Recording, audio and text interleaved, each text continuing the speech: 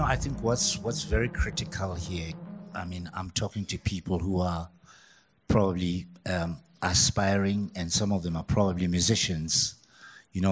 One of the most important things is understand that in our industry, excuse me, we make money, and how we make money and how we use money is very critical at a stage where we're very successful.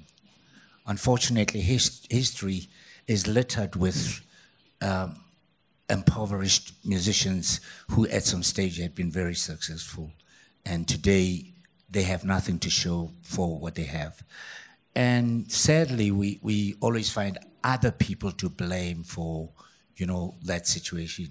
I've been privileged in a way that the people that I worked with within the recording industry were, I must say, people who were willing to give advice.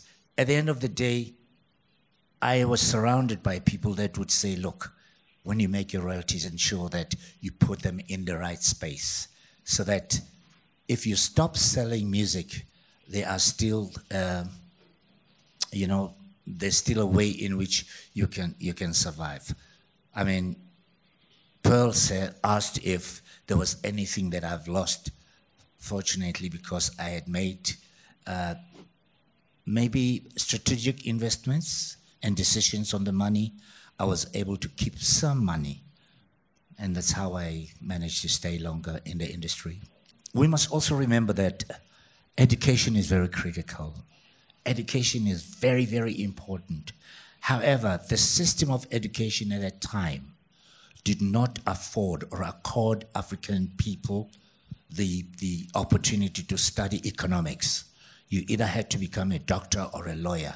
And when you qualify as those people, you still have those challenges of having to employ an accountant, essentially most of them who had been white and at white universities, and they were able to advise.